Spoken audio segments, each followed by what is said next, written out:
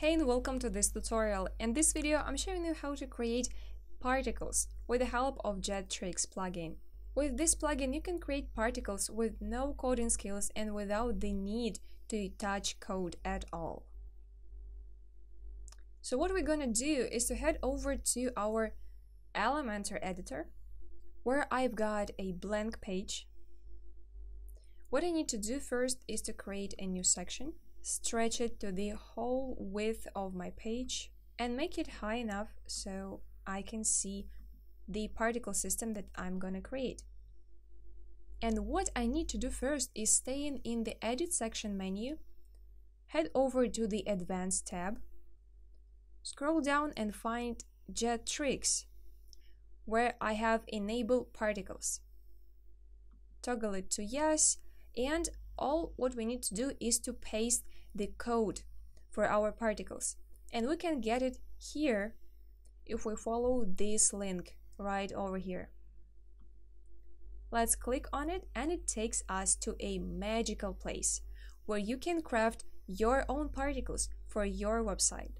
You can access all the settings right here on this menu on the left hand top corner.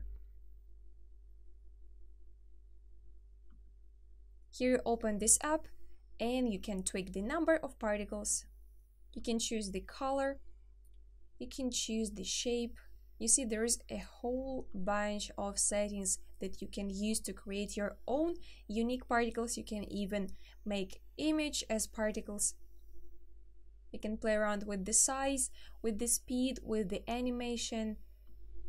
Okay, now let's say that we're finished with all the settings and we have created the particle system that we want to see on our website. The next thing we need to do is to go to Download Current Config in the JSON format. Click on this option and it's going to download the JSON file on your computer. Now you need to open this file. You will need a text editor to open the JSON file, and just select all the code that you've got in there, copy it, press copy,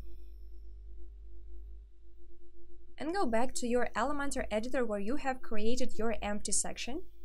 And as you can guess, all you have to do is to paste this code right over there. And here you go.